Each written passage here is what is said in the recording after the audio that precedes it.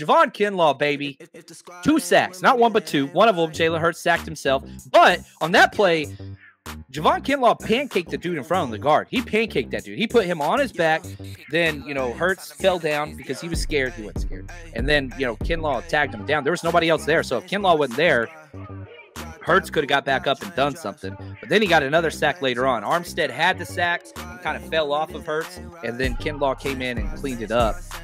Yeah. Come on, man. Like, Kinlaw got raked through the mud. That first half of the NFC Championship, and probably rightfully so. He's a rotational piece. Yeah, did he live up to the first-round pedigree? No. But he's a cog, right? He's one of the many parts of the machine that make it run. We're better with Kinlaw out there. And he's getting 22 snaps a game. That's what he got today. That's what he needs. Nothing wrong with that. That dude's out there hustling, too. He's giving it all-out effort every damn play.